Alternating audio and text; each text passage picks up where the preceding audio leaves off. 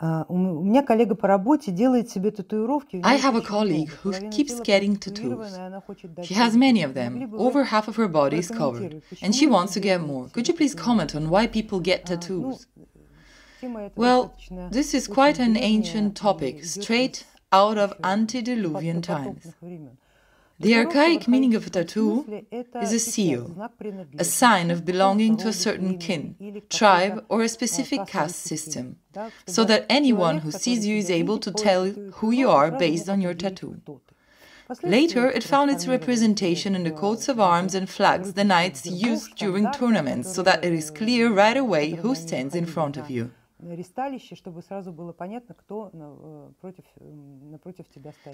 Nowadays, getting a tattoo is, let's say, mandatory only within a very rigid traditional criminal environment. And tattoo's entire story and evolutionary process help us come to the conclusion that for a person himself, as well as for those around him, tattoos represent a seal, which, according to him, defines his specific social status. It is believed that if something is applied to the body, then it will never change. It is some sort of subconscious urge to stability. By getting tattoos, a person accepts specific seals of designation. He may as well be unaware why he does it. He may simply be following fashion trends. But fashion is an offspring of tradition and always carries a certain meaning, just like any tradition does carry a certain meaning, such as to establish one's status of any kind, at least in one's own eyes, or even better, in the eyes of others.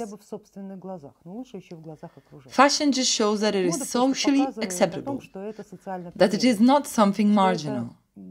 Like, for instance, about 30 or 50 years ago, having a tattoo would identify someone who has been imprisoned for some time.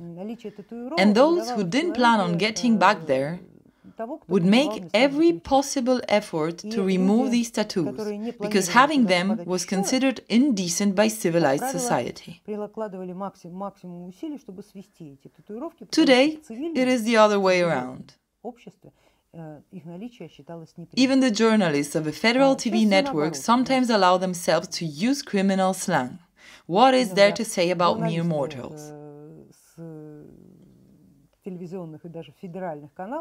Therefore, in this case, it is a purely subconscious desire of stability and capturing oneself as someone belonging to a certain counterculture, as if demonstrating this way that you are one of them.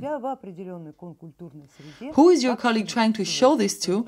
Well, you probably should observe her, or ask her directly what, as a matter of fact, she is trying to broadcast, and most importantly, to whom. Напрямую спросите, что, собственно говоря, она пытается этим отобразить, и самое главное, для кого.